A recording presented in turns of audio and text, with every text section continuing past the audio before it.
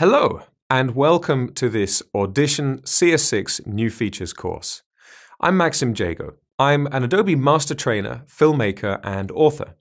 I created the Adobe Audition CS 5.5 Learn by Video course, and in this course I'll be showing you what's happened in the dramatic development from Audition CS 5.5 to Audition CS6. Adobe have achieved a great deal with this release.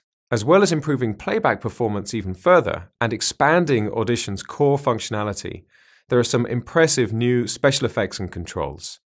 Latch, touch, and write modes are back, allowing you to record audio-level envelopes on the fly, and there are innumerable user interface improvements to make your audio creation workflows that much smoother. Audition CS6 has automatic and manual pitch correction and includes a new tonal spectral display. There's a new automatic speech alignment feature that helps you replace dialogue with perfect lip sync, and support for hardware controllers, so you can use a physical mixing desk to control the virtual mixer. All in all, it's a tremendous new release. In this course, you'll learn about the new features and how to integrate them into your post-production sound workflow.